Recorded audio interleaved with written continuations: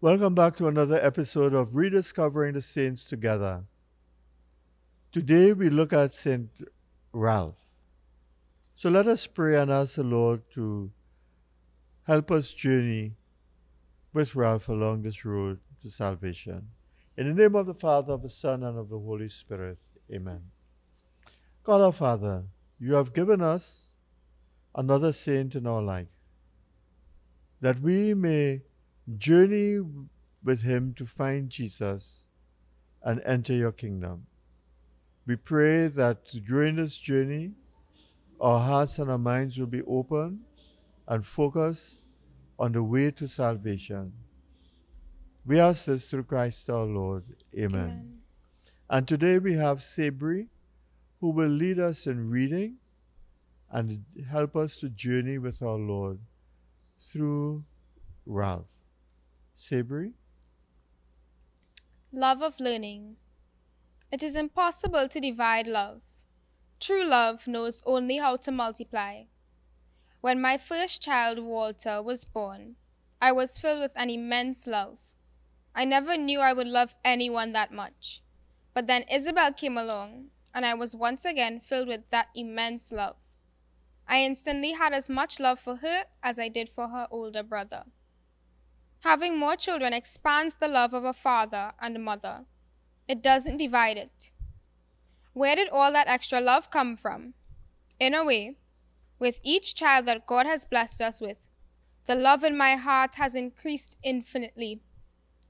It's hard to describe. You love them all differently, yet with the same intensity. And loving them all differently expands the way you love others.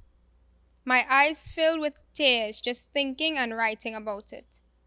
I now know what it means to love so much it hurts. My father used to tell my brothers and me that we were his treasure, but it wasn't until I had my own children that I really understood what he meant and how much he loved us. Ralph Bernard is our fourth child and was named after my wife's maternal grandfather and father. He shares his middle name not only with my father, but also with my eldest brother, Mark, who was killed in a car accident years before Ralph was born. Ralph was born on Mark's birthday, a poignant reminder of the circle of life. Saint Ralph was a Benedictine bishop in the 9th century, known for his leadership and love of learning. Love of learning is one of the quintessential life skills. When we go for parent-teacher conferences, there is one thing I always say to our children's teachers. I don't care if my child is first in class or last in the class.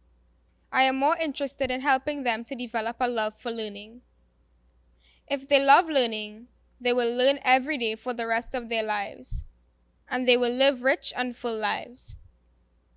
At times, it seems that modern education is a form of brutality. In Matthew's Gospel, Jesus quotes Isaiah. He will not break a bruised reed or quench a smoldering wick. Matthew 12, verse 20. To educate children requires strength, but it also requires gentleness. Their little souls need to be handled with care. We are all different, and we all develop at different speeds. We all have different gifts, and when we try to force all children into the same mold, it bruises their little spirits and often kills their love of learning. My precious Ralph has a beautiful curiosity. As with his brothers and sisters, it emerged quite naturally. Now the challenge we have as parents is to patiently nurture it. Patience is one of the greatest lessons the saints teach us. They strove to be patient in all things, which reminds us that patience is one of the foundational virtues. How patient were you today? Of course, most of the saints didn't have toddlers to raise, and children have a unique ability to test the very extremes of your patience. We are called to be patient with others, as well as with ourselves. One of the areas we most need to be patient with ourselves is in regard to our spiritual development. It is so easy to become discouraged. Continuous learning plays a very important role in reminding us to be patient with ourselves and helping us grow in new and exciting ways spiritually. The saints were continuously learning.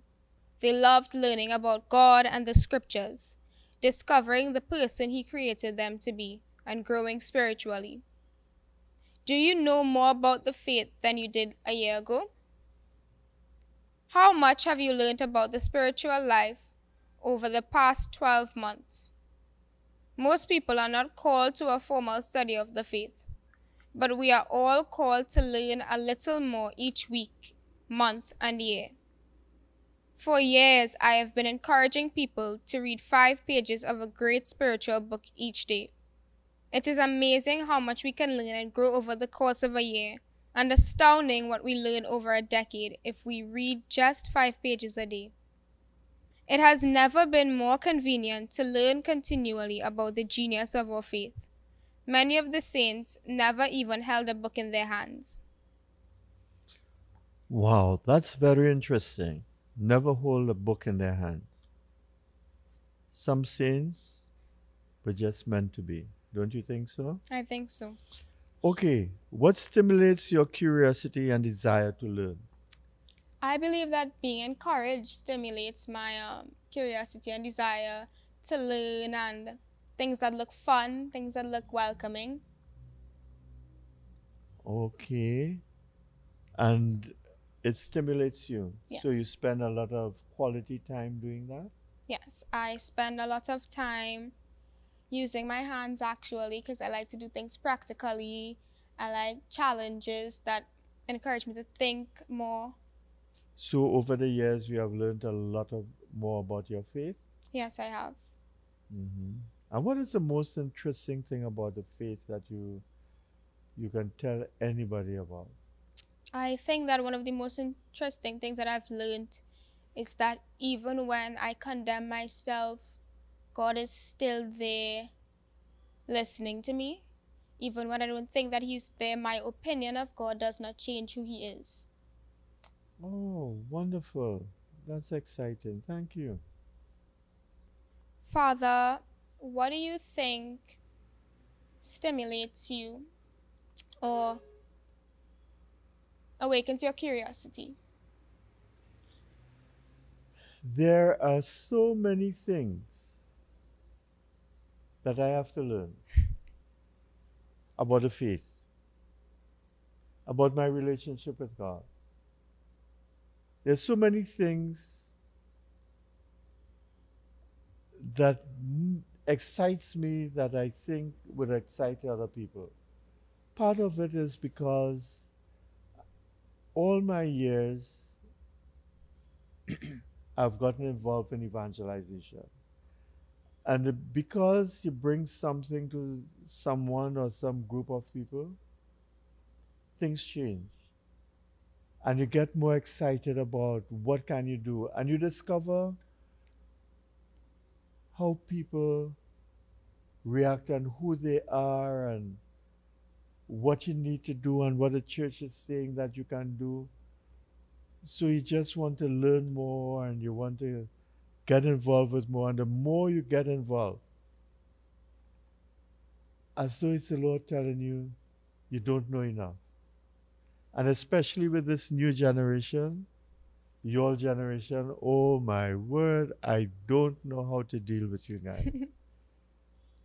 But now I have to learn. And there's so many things I am learning. And I'm saying, but why didn't I know that before? Because it was not the time, it was not the generation. Amen. And it just had me going all the time. What do you think young people can do to support each other and help enkindle encouragement and curiosity in learning about our faith? What I would say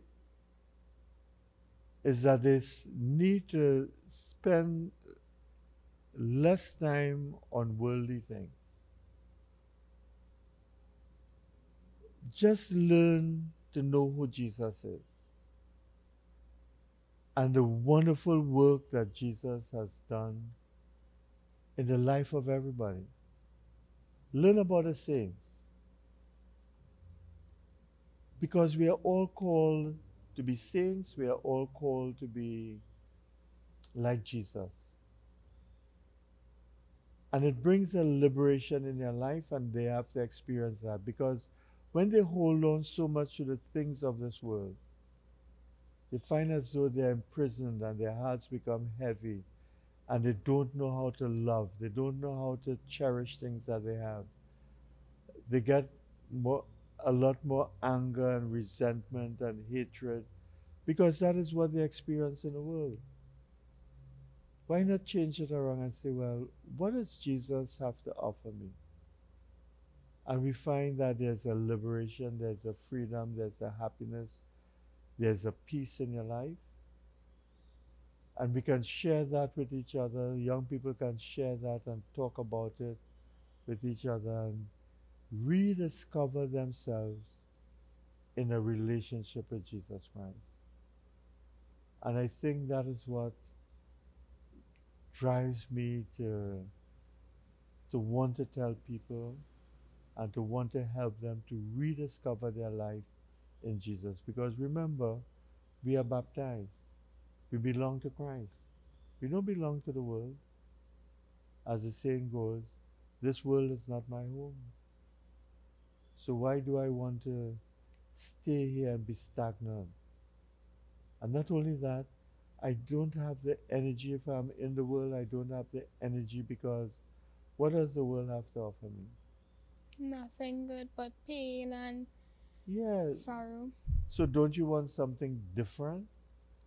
You want to have some peace and love and joy, and possibly because when I was growing up, we didn't have to worry about so many things in life. Life was so beautiful. You play together, you climb mango tree, you were just there having fun. And now I look at the young people, what is the fun they have? On a computer, on a tablet, on a phone. What is the fun? We don't see young people playing in the yard anymore. We don't see them enjoying sports anymore. And if they do, it's about me, and it's about me, and it's about me. It's not about us, and it's not about, could you kick a ball and have fun? Could you throw a ball and have fun? Could you run and play a game in the yard and have fun doing that? Nobody plays anymore. And you walk around the community and everybody's either inside, locked up, afraid. I don't know. Do you think I'm touching a chord of you people, young people in our community now? I think that generally, yes, that is the truth. Because even I haven't, to say I played in the yard, it has been years. Ah, I knew long ago we used to bathe in the rain, you know. So we don't do that anymore. And your parents, as soon as they get asked, come inside, or you're home, come inside, you know. So we have lost something that is very beautiful. How do we rediscover that? And it's something that we have to think about, and young people have to think about, but they don't know what the past was like, and all they know now is being inside, watching television, on a computer, sometimes not even doing anything good on the computer, playing games inside, and there's no interaction outside with nature. When last did they go and see a beautiful sunset? Or do they think sunset is beautiful? Or go to some beautiful garden or look at the birds and look at, we have some beautiful hummingbirds around. Have we ever seen the different species of hummingbirds? Maybe we don't see any hummingbirds around. Maybe we might see pigeons. Or we see something flying in the sky and we say, oh, I wonder what that is. You know, so there's so much in nature that we need to discover. And even reading about it and going to visit. And I wonder how many people know the different beautiful places in Trinidad, historical places. As a child, I used to enjoy when my parents carried me up to the forts and to the parks and San Fernando Hill. Yeah. So that is it. I pray that we all rediscover ourselves in Jesus. Yes, that's a good thing. Thank you. So, dear parishioners, let us ask ourselves the question: what stimulates your curiosity and desire to learn? There must be something, not only because you want to get an education and go to university, but there's also an education that we need to learn, starting from what is the most beautiful thing in our community and what can we do to really learn about our history and our life that will send us into this beautiful place. Even more about our religion, to find Jesus and to know what Jesus wants of us. It's a learning experience. God bless you, and let us think about it, and let us pray to the Lord, asking the Lord for his gift of the Holy Spirit to enlighten us.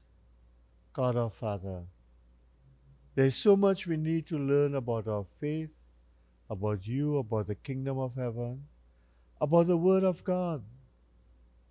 Could we spend some time because we want to build a relationship with you? We want to build a relationship with our brothers and sisters. We want to build our church and to spread the good news. We all have the ability to do it, but we have to stop saying, I don't know.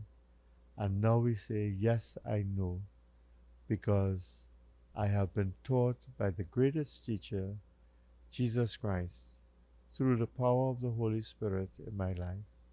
And so we thank you and we ask your blessing upon us in the name of the Father, and the Son, and of the Holy Spirit. Amen.